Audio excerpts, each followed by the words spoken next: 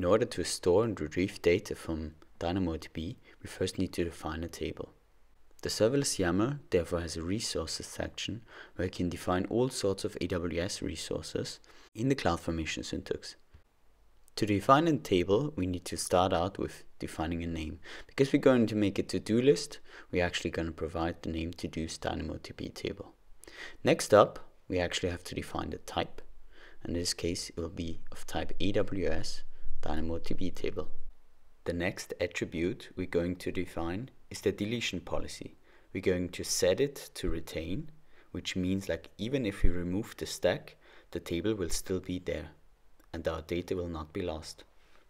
With DynamoDB, you don't have to provide a schema, but what you have to provide is which attribute is going to be the primary key. We're going to do this now by defining the properties, the attribute definition, and we're going to take the ID as an attribute name, which is of type string, and this is going to be of key type hash. There's one more required attribute, which is the provision throughput.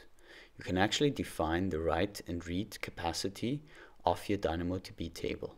We're setting both values to 1, since for demo purposes we won't have a lot of reads nor writes. Last but not least, we set our table name. Now we are all set, and with our next serverless deploy, this table will be created.